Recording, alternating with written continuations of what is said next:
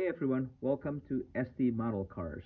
In this video, I would like to review this 1/64th scale Honda Integra.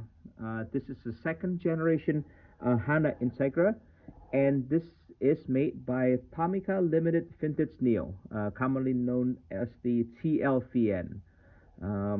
As usual with the TLVN, you get a really nice model. It's really refined. That's the word I'm looking for.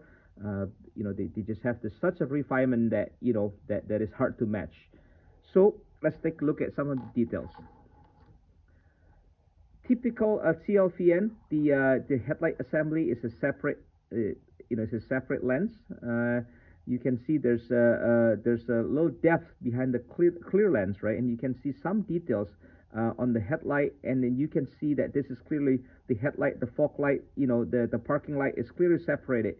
So it looks right. I mean, if you look at the car, it just looks correct, and it's just kind of nice to see. The turn signal here are just painted, and they give you this front blank license plate. On the side view, so I believe there are two versions of this Honda Integra that was issued by TLVN. This is one of them, and the other one is like a sportier version that has a different wheel. But I kind of like this one. I kind of like the more simpler, look.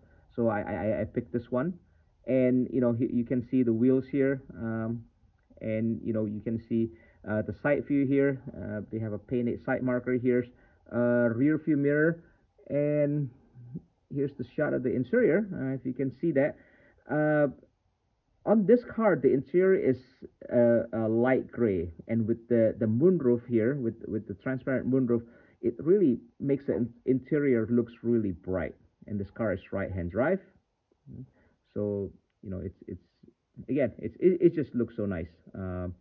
They printed the rear wiper here, and this is just printed on the glass. It's not a separate piece. And if there's one downside of this model, I would say if you look at the back, they have this attachment stop on the taillight that is way too big, right? You can see there's two black dots here on the taillights. I wish they would find a way to mount it how the front is, glue it or something like that, or have the tab hidden in the side, because to me this just distracts from the overall look of the car if you look at it from the rear, right? It just all of a sudden it looks very toyish, and I don't know. I expect a little bit more from Tomica at this price point.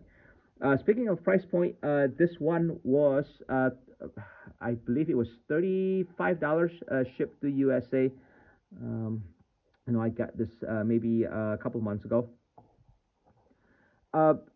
Just to look at some details here, they have the dual overhead cam DOHE VTEC here, decal here on the back window, and then the Honda logo here, and it says Integra XSI on the trunk lid here.